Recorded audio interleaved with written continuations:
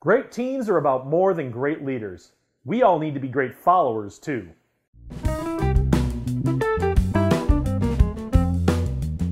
Welcome back, and congratulations on taking one more step towards becoming one of the great leaders of tomorrow. Great teams aren't just all about great leaders. We've got to be great followers too, and today I've got 4 tips for you on how to be a great follower and team player. And stay tuned to the end. I'm going to give you a link to download our free Leadership Development Plan workbook. That'll help you set your career goals for the next 2, 5, and 10 years and build a plan of action to achieve them. Last week we talked about how managers and leaders can understand the millennials on their teams and build a strong working relationship with them. But because working relationships and respect are a two-way street, this week I'm going to talk about some tips on how to be a great follower and team player. And these tips are important for everyone, no matter what generation you're from, whether you're millennial, baby boomer, or Gen X. These tips are going to help you be a great team player, whether you're the boss, whether you're just working on the team, or whether you're aspiring to be a great leader. And let's face it, we all have someone we need to answer to. Even if you own your own business, you still have to be responsive to customers, clients, and possibly even investors. So I'm going to have 4 tips for you today on how to be a great player on whatever team you're on and how to show really good followership, which is the core of good leadership. Tip number 1 is to know and understand your organization's mission. We all get really head down sometimes working on our tasks and trying to get them done, and sometimes we can divert off into a direction that's not really productive because we're not focused on the organization's mission. Sometimes we get so wrapped up in the details that we forget we're doing this for a bigger purpose. That's why we're part of a team, to do something that's a higher purpose that we couldn't do on our own. So, recognize what your organization's mission is, understand it, and try to keep all of your efforts focused on enhancing that organization's mission, and don't be afraid to share if you think an idea doesn't enhance the organization's mission or isn't going in the same direction. Work with the people around you to get all your ideas and all your efforts focused on achieving your organization's mission. Tip number 2 is to know what your boss is held accountable for. If you're not the team leader, you don't always know how your team is being measured for success.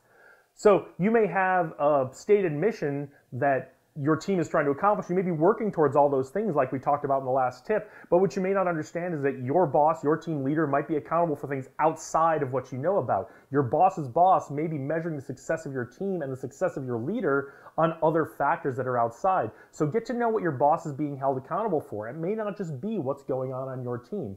And understand the metrics by which your team is measured and how your boss's boss and the leadership of your organization measure the success of your team, so that in addition to working towards your organization's mission, your team's mission, you can also be keeping track of the things and showing that you're making progress in the areas that your senior leadership expects.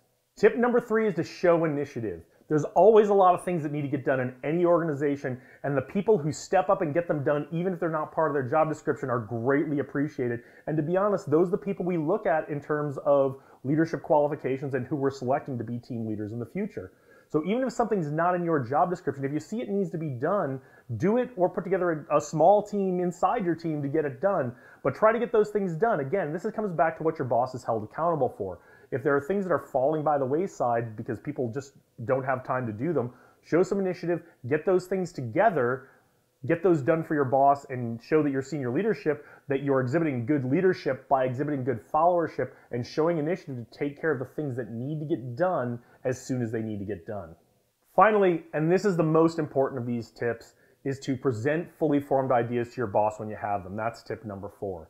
Last week, we talked about how managers and leaders in the organization with their millennials should be doing some coaching and guiding and mentoring to get young millennials to fully form their ideas before they present them. Not to say no to them, but if someone brings a non-fully formed idea, to do mentoring and coaching. So expect this mentoring and coaching from your boss, but also try to meet your boss halfway. Try to be as thorough as you can when you put together your ideas to pitch to your boss.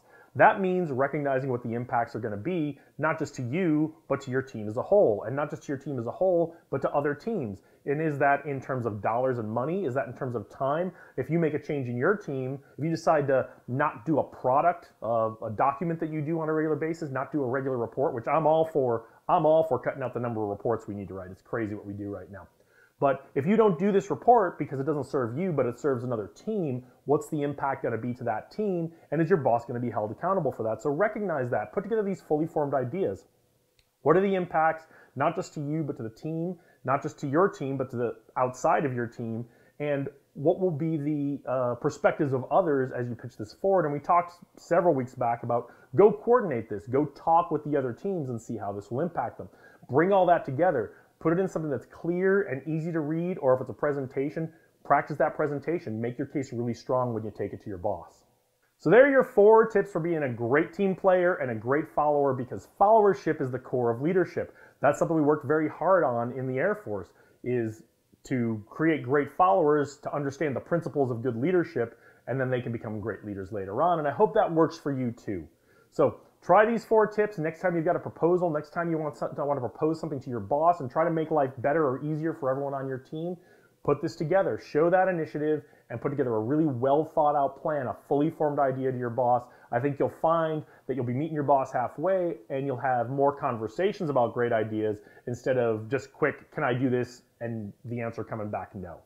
If you found this helpful, please like, comment, and share it with a friend or coworker. Click on that link below in the description. That'll take you to where you can download our free Leadership Development Plan workbook, which will help you set your career goals for your next 2, 5, and 10 years and build a plan of action to achieve them.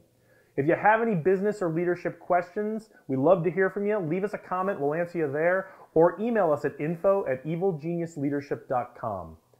evilgeniusleadership.com is also where you can find out about all of our coaching and training programs. So if you're looking for a little more one-on-one interaction with someone to develop your leadership skills and your leadership style, check us out there and we'll set you up with a free consultation.